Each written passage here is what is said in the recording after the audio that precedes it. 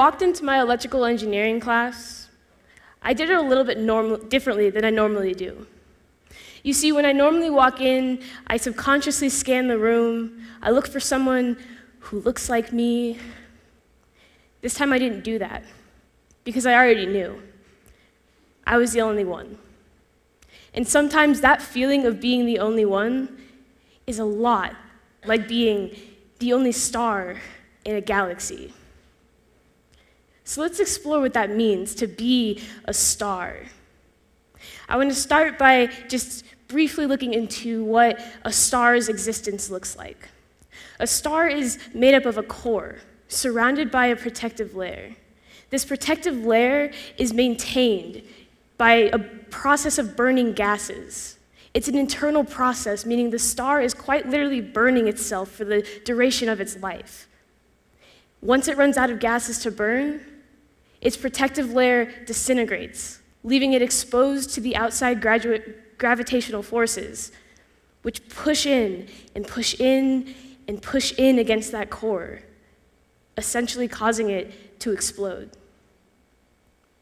And so if we think about what students of color go through when they walk onto predominantly white institutions or PWIs, there's a few connections we can make. The first we can look at is the existence in an atmosphere with forces that quite literally threaten our existence. Just as that star cannot survive without that protective layer due to the gravitational forces, we find ourselves entering spaces on college campuses where people are constantly looking for ways to take us down.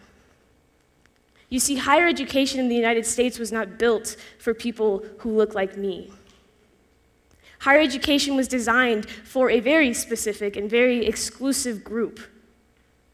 And it maintained that notion of who belongs and who doesn't for so long that we find ourselves even maybe believing that today.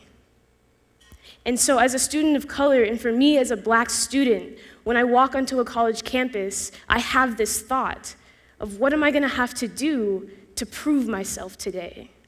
To remind my peers that I do belong on this campus, that I am capable of performing at or above their level, and that I am here to make a difference and to be successful and to thrive. And so in that way, we've created a mentality in order to fight back against this notion that this force that pushes against us will defeat us. And instead, we take on one of survival, just like that core, the core of that star. We will survive. We also find ways to survive by creating similar protective layers around ourselves. Because we know that from the moment we step off of that bus, walk across our free speech plaza, we're exposed to the comments of our classmates, to the gazes and stares, to the blatant symbols and actions that may remind us that we're worth mocking or threatening. And so in order to get through that, we must find a way to protect ourselves. And so we develop mechanisms, whether it's laughing off a comment or shrugging it off, giving a look back, just like they gave to us, or full-on resistance.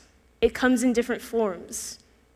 But we know that our survival is quite literally dependent on our ability to maintain that protective layer around ourselves.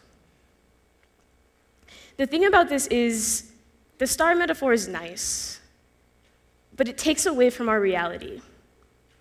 Because this isn't just symbolic, this is reality. This is what I go through when I walk onto my campus every day, and many of my peers experience the same way. A study in 2017 found that students of color were significantly less likely to describe their campus environment as good or excellent in comparison to their white peers.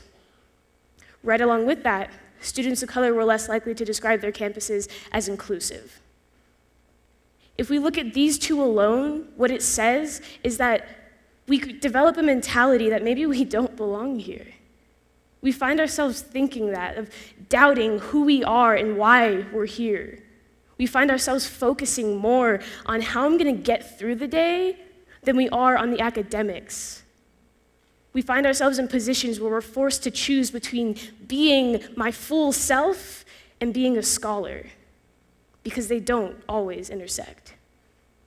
And even more, we find ourselves battling with this intense feeling of isolation, with this intense feeling that nobody understands what we're going through, that if I speak up, someone's just going to tell me to get over it, that one-off event that happened, that's not how we usually are, and I just need to move on, or told that it's simply identity politics, when in reality, it's not a one-off incident. It's not a one-time occurrence, it's constant. This community has felt it more this year, I would argue, than we have in the past, but we can't continue to say that this is just one time that someone commits a bias-related incident. On other campuses, it might be worse, it might be a full-on hate crime. And the more we continue to allow ourselves to say that, the more we allow and perpetuate this notion for students of color that they can have these questions going through their head over and over again about whether or not they can make it through that day, whether or not they will make it through that day, because their college campus is a hostile environment. We're no longer focused on the material that's being taught to us in class because we're worried about if the guy standing behind us has a problem with who we are. We're not focused.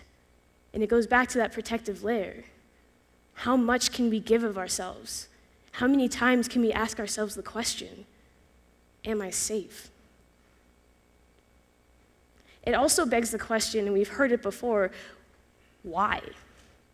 Why go to a PWI? Go to an HBCU?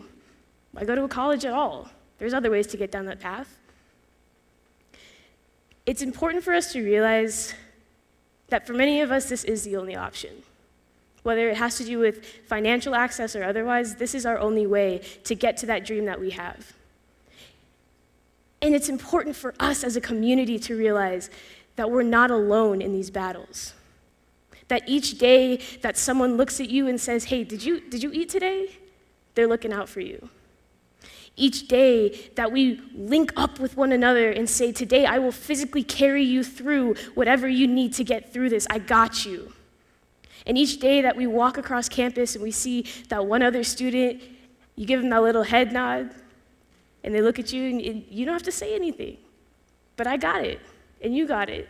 Because today, there's two of us, and we'll get through it. And it's varying in levels.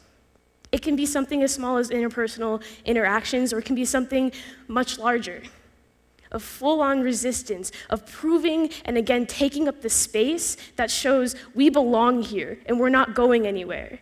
That tactics, regardless of how much they transform, will not remove us from this space of higher education because I'm on a mission. I know what I want to do. I know why I'm here, and I will fulfill my purpose. And so we stand with one another and show our peers here and show our peers everywhere that we will survive and we will thrive. And even more so, it's important for us to understand and accept that this is not isolated to college campuses. That once we leave here, we will face similar experiences in the workplace. That the tools that we develop here to quite literally survive will allow us to move into spaces like this, to know how to navigate them, to know how to fight for change in those areas, and to bring them about. And so again, I ask why. For me, the why is the next generation. For me, I need to know that my 6-year-old niece will have the opportunity to pursue higher education without the hostility that I have faced. I need to know that one day what I fight for today will mean something, will make a difference. I may not see it come to fruition, but I know that the mental tuition that I have paid day in and day out, the fatigue that I have felt, the frustration, the anger, the fear that I have felt will pay off and will benefit. And that when my niece reaches that point, when she understands how her blackness shows up for others, she won't have to feel ashamed, but instead can feel proud and empowered and confident that she, just like all of us, can be stars in a galaxy and do everything that she needs to survive. Thank you.